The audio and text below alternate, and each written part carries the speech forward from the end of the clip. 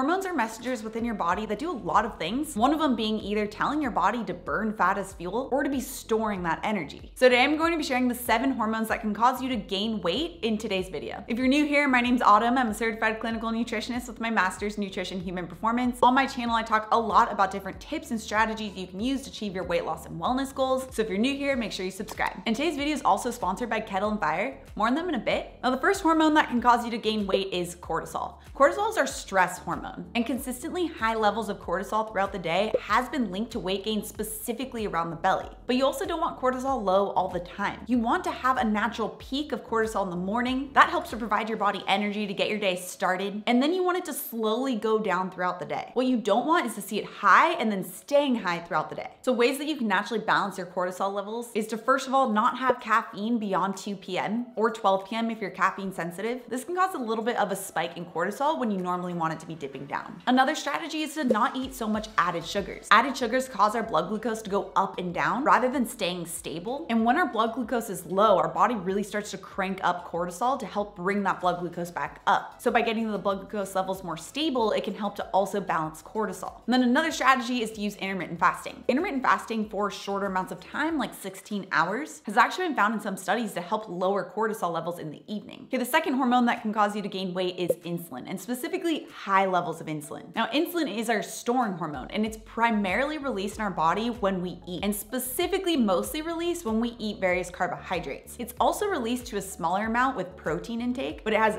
zero response with fat. So when insulin is high, the fat burning process called lipolysis is turned off, which means that instead of burning fat, the body is storing fat. Now, you need some amount of insulin in order to store food as well, but consistently high levels of insulin causes the body to stay in the state of storage mode rather than ever getting into that state of fat burning. So a few ways to balance out insulin is to, first of all, eat less frequently. This is where intermittent fasting can be useful, but even just cutting out snacking is a really useful tool to keeping insulin from spiking throughout the day. And another strategy is to limit the amount of insulin spiking foods. So the most insulin spiking foods are going to be those rich in sugar and starches. And this can be really sneaky, especially with different types of green juices that actually have a lot of fruit sugar within it. Okay, the third hormone is peptide YY. Now, specifically, low levels of peptide YY can cause issues with weight gain. Peptide YY is one of our satiety signals, so it helps us to feel full and satisfied so that you don't end up snacking. Peptide YY is mostly released when we eat protein, and low levels of peptide YY have been associated with increased body fat percentage. The 2 main ways that you can help to increase peptide YY is, first of all, eating more protein, and especially from complete sources. These include fish, beef, chicken, eggs, Greek yogurt, tempeh. And if you really struggle with satiety, you can also pair protein with collagen. When you combine protein with collagen, it has been found to be more satiating than just the protein alone. And you can use whole food sources of collagen like bone broth, which is where today's sponsor, Kettle and Fire, can be really useful. Kettle and Fire is a really great bone broth company. They slowly simmer the beef bones they use for 20 hours, which is important for pulling out as much collagen as possible. And because it is a whole food source of collagen, it's really easy to use in a lot of your dishes. You can use Kettle and Fire bone broth as the base to your soups or your stews or your chilies. Kettle and Fire comes in a lot of different flavors, so you can really mix and match them to fit whatever flavor profile you're looking at for that meal. I personally use their chipotle chili option a lot when I'm making different chili recipes. Not only does it add a really significant source of collagen to help keep me more satiated, but it also adds a nice little chili flavor as well. And Kettle and Fire is offering you guys 20% off when you use code AUTUMNBAITS at checkout. Now, you don't have to test out the chipotle chili,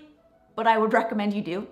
But just make sure that you get 20% off and use that code linked down description below. Now, on that same note, the 4th hormone that causes you to gain weight is ghrelin. Ghrelin is our hunger hormone. Now, the way I always remember this in school is that ghrelin sounds like grr, like your stomach growling.